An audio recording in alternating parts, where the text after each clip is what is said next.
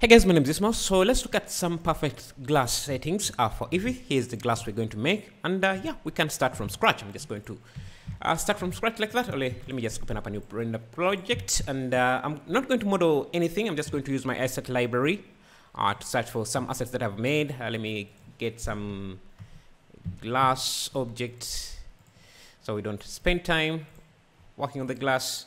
And I'm just going to remove all the material that is there. So you can see how things look. It's just a plain object. And yeah, since we're focusing on the glass, let me also get wood material so we don't waste time on that. And get this like that. And now let's start working on the glass.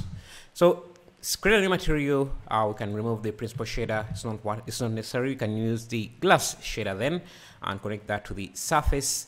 And you can already see we have something that looks like glass. Now to make it refractive and have some good reflections, all you have to do is go to the render settings, turn on screen space reflections, and you can see we have already some reflections. Without the screen space reflections, you won't get reflections on the ground. Let me make these more reflective, just something like that. Now to make this see-through, because right now if I add an object behind like a cube here and just look through this, you don't really see anything.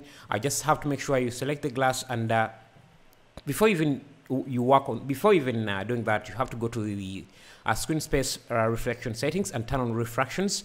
That will enable refractions, but you won't see the reflections on the materials you have not enabled refractions on. So for example, this material is a glass, but we haven't yet enabled refractions, so we need to turn on screen space refractions, and that should start giving us some refractions. Another thing you want to do is go to the blend mode and turn on alpha blend so that the glass can be see-through. Now you start to see these kind of artifacts, these sharp angles, sharp lines. To get rid of them, make sure you turn off show back face, and that should make the object see-through, but without those artifacts. But removing the show back face will also get rid of some details that are within glass. So normally a glass like this, you should be able to see the inside parts like that. So if removing the show back face will also remove the ability to render that. So make sure you have that on. It will bring the artifacts, but now you can see those inside details that we couldn't see previously, but still we have those artifacts in. To get rid of those, just turn off back face curling, and that should get rid of those artifacts. And now you can see that we have that inside glass detail as we want it. But now we can start playing with the glass settings.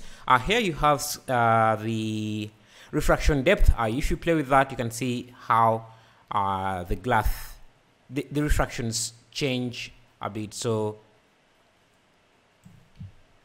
and, you can use something like 0.01, and that will give you a balance between the refractions and the nice inside details like that. So play with play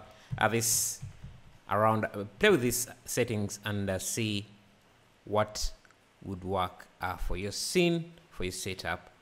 You can see now we get the refractions, and yeah.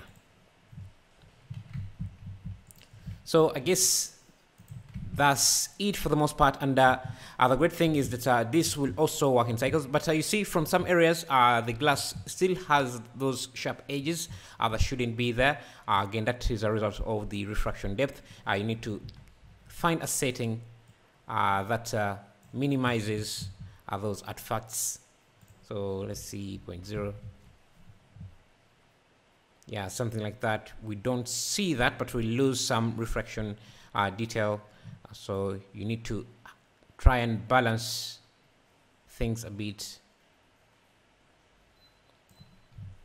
And you can see that looks a little bit better. So that's the settings you have to worry about when you're working with glass in eevee. Just make sure you have a glass material. Then in the render settings, make sure you have screen space reflections and refractions turned on. And then for the object, you need to make sure you have the screen space refraction stand on, and screen space refractions. If you want to get the asset library, this is my own add-on. You can find the link in the description. It just helps. It's the alternative to the asset browser because I like it because it takes up less space than the asset browser, and it also supports collections, which currently the asset browser doesn't. If you want to get it, helps out the channel. So thank you.